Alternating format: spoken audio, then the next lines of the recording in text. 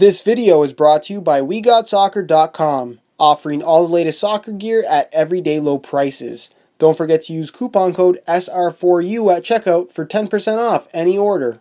Hey guys, Josh from SoccerReviewsForYou.com, bringing you an unboxing plus on-feet video of the Nike Magista Opus in the latest Black Volt and Hyper Punch colorway. Now inside the box, as you get with all the top-end models from Nike, a string bag is included. This particular string bag is Hyper Punch in color with Volt yellow strings. You're going to find a black Nike swoosh on the front, and on the back you're going to find your black Nike football branding. Other than that, all you're going to find inside the box are the shoes themselves. So we'll get these out of the box really quickly, and if you guys could take a second to leave a like on the video, it would be greatly appreciated. So here is a look at the latest colorway of the Nike Magista Opus, a shoe that essentially is the unofficial Nike CTR 360 Maestri 4. So if you like the Maestri 3, don't necessarily want a pair, and you want a shoe that is similar, the Magista Opus is definitely the shoe to go for. If you guys do want more details on the overall performance, I do have several videos up on my YouTube channel. I'll leave all of those annotations on screen. A playtest, a comparison with the Magista Obra, maybe a comparison with the Maestri 3 is in order. Let me know down below in the comments if you'd be interested in seeing that. And with that being said, check out those annotations on screen and let's get right into the video. To start things off, let's quickly talk about the colorway. Now, as you can see, it does feature a black Kangolite synthetic base, but there's kind of two different shades of black on the upper, kind of bordering the edges as well as around the heel area. You can see it kind of has a standard synthetic leather finish with no extra shine or dullness to it whatsoever. But the main portion of the upper here, where you're going to find all the performance mesh, has more of a matte finish. And hopefully you guys can see the difference in color between these two different finishes, because it definitely is very, very noticeable in person. You're going to find your black tongue, the black laces, the black heel liner, and for the most part the majority of the sole plate, including the heel counter, is also black in color. You're going to find your white Nike swoosh on the lateral as well as on the medial side, with a Volt yellow Nike swoosh right there on the tongue, and then your Volt yellow on the performance mesh is featured on the lateral side. As you get into the forefoot, you can see it kind of fades into a yellow, then to an orange, and then eventually to that Hyper Punch color, which looks like more of a red as opposed to a pink, like it has been featured on several other colorways from Nike.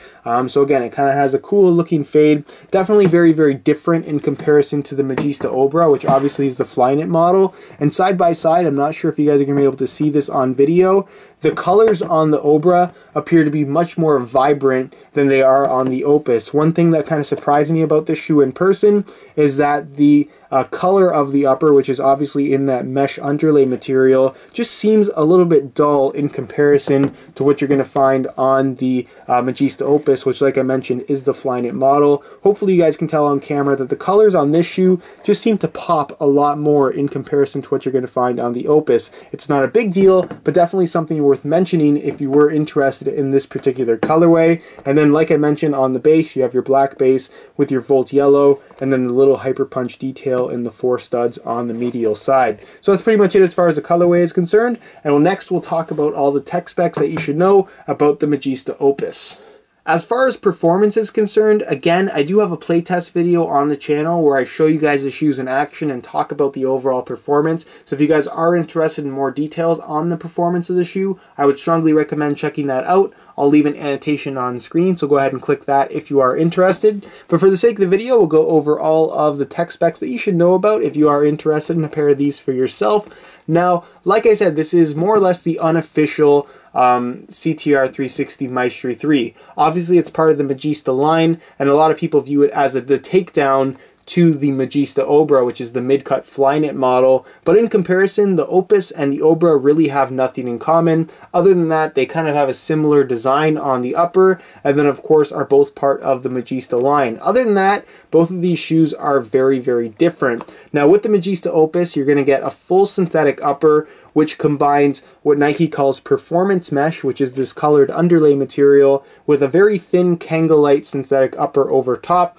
Kangolite being their synthetic material material designed to mimic the natural feel and softness of kangaroo leather while still maintaining the benefits of a synthetic in that it's lighter, it doesn't absorb as much water, for that reason it dries much more quickly, it maintains its shape a little bit better, etc, etc. So the combination of performance mesh and Kangolite on the upper actually feels really good. In comparison to all prior Maestri models, it's definitely on the thinner side, but you still get that slightly padded sensation. The performance mesh with the kind of perforated Kangolite kind of overlay material provides enough stability and a very soft and flexible sensation in comparison to all past Maestri models as well. So as far as comfort is concerned, you're going to feel really, really good and really comfortable in these shoes pretty much from right out of the box with no break-in time required. They feel great, and really I can't complain. It's a leather-like sensation, but definitely on the thinner side. In order to kind of modify the touch a little bit, they haven't added any rubber elements, which was fairly common for Maestri models. Instead, they incorporated this very fine kind of sandpaper-like texturing across the entire upper, at least where you see all of the performance mesh. Now, this little bit of texturing adds a very slight grip on the ball, nothing too crazy, nothing like rubber would provide, but it definitely is noticeable and a nice little addition to a shoe that I think would be otherwise perhaps a little bit too simple. And then of course ACC, all conditions control, is also incorporated onto the shoe to act as your kind of wet control element, providing better grip on the ball in wet playing conditions. One of those things you can't really say does or doesn't do anything, but it is a nice little feature that you're going to find on all of Nike's top-end models. Same cut in the heel area, so it's going to provide a nice supportive sensation. You do have your external plastic heel counter here, which is going to provide some good protection and lateral kind of stability. On the inside, you're going to find a perforated synthetic leather kind of in the back heel portion, and on the sides it's a smooth leather material, all of which is backed by a decent amount of padding. So in terms of accept and comfort, you're going to get that, like I mentioned, with the Magista Opus. The insole is fully removable. I'll take it out for you guys right now, and you can see that it features a mesh liner on top, perforations throughout, and it's just made from one single layer of this yellow foam. Nothing too fancy, it's a decent thickness of foam, so as far as step and comfort goes, it definitely does get the job done. Moving on to the sole plate, it's supposed to be the same layout as what you can find on the Obra, which is significantly stiffer than what you are going to find from your average soccer shoe with a plastic sole plate.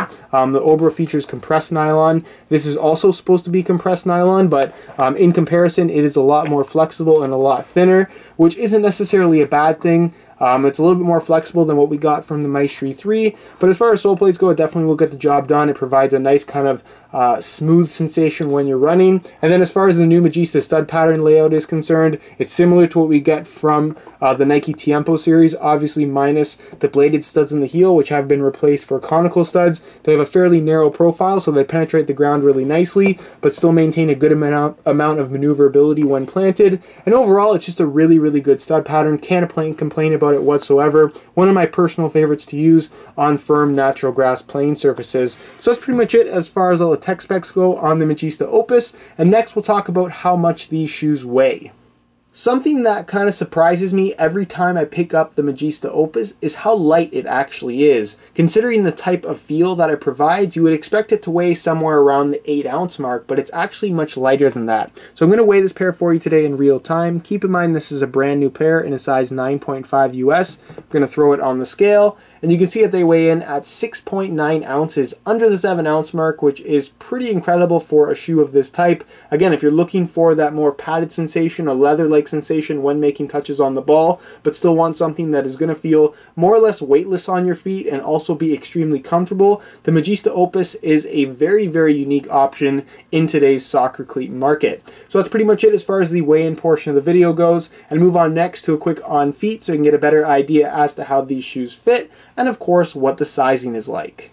Alright, here's a look at the Magista Opus on feet, and from right out of the box, this is a very, very comfortable shoe. Like I mentioned, the cutouts in the Kangolite upper and that performance mesh base makes for a very, very flexible feel from right out of the box, where the shoe just moves very naturally with the bend of your foot, both the upper as well as the sole plate. As far as the fit is concerned, it is a tighter fitting shoe. It does feature the X1.1 last, shared from the Hypervenom line, and for that reason you have a decent amount of width in the midfoot, but definitely definitely a tighter overall fit in the forefoot and toe box area. So again, if you have wide feet, it's probably best to stay away. You will get some stretch out of this relatively thin Kangalite upper, but for the most part, the way it fits from right out of the box is the way it's going to fit for its entire lifespan. So again, if you have excessively wide feet, you're probably better off sticking to something made from a natural leather material. As far as sizing is concerned, I find that these run about a half size small, so instead of wearing my usual size 9 US, I bumped it up to a 9.5, and the fit and the length is absolutely perfect.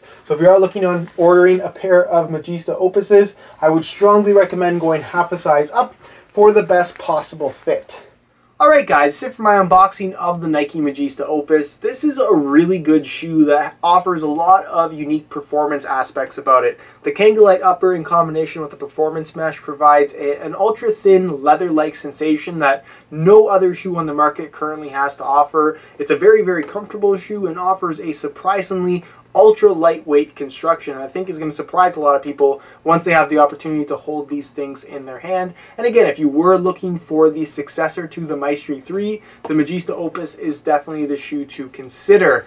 Again, if you guys want more information on the overall performance, I'm currently in the process of finishing up my full written review on the Magista Opus, so look for that to go up hopefully in the next couple of days from when this video goes up, so stay tuned for that. On the review page right now, which is linked down below in the description if you want to check it out, you'll find the high quality images of this shoe that'll give you a better idea as to how they actually do look in person, as well as buy it now links with the best prices online, including exclusive SR4U coupon codes, allowing you to pick these up below their retail price if you are interested. So again, that link is down below in the description. Also leave an annotation on screen to some comparison videos, as well as my playtest video of the Magista Opus if you want, again, more details on the performance, of course in video form. If you have any questions regarding this shoe at all, be sure to leave those questions down below in the comment section. If you enjoyed today's video, found it informative and helpful, be sure to support it with a like. That would be greatly appreciated. Subscribe if you haven't already for daily videos on all the latest and greatest soccer gear. You can find all of my social media information down below in the description as well. And other than that, guys, hope you enjoyed today's video, and as always, thanks for watching.